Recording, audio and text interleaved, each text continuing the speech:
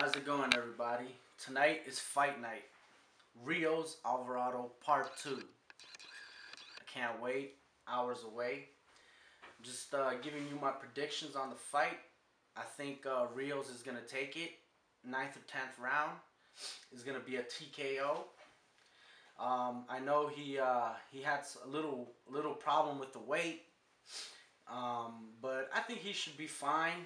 I don't see the weight affecting him that much. I don't see the weight affecting him in the fight. I think it's still gonna be toe to toe, blow to blow, inside, in the middle, just like last time. Even though both boxers are saying that they're coming with a different game plan, I think Alvarado said that he was gonna try to fight a little more technical fight. You know, not a brawl like last time. A little more on the outside.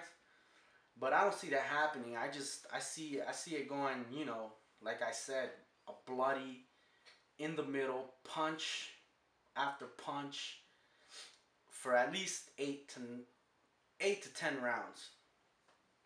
Now, Robert Garcia is coming in with Rio. Leave your comments down below. Let me know what you think. Who do you think is gonna win the fight? What round? And also, what are your opinions on the Mayweather-Guerrero fight?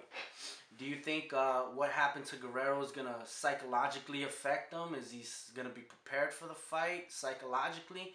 I mean, you're 10 days after your fight with Mayweather, you know you're going to court facing gun charges. I don't know if I would personally be psychologically prepared for a fight like that. But, you know, these guys, they're good at what they do, their craft.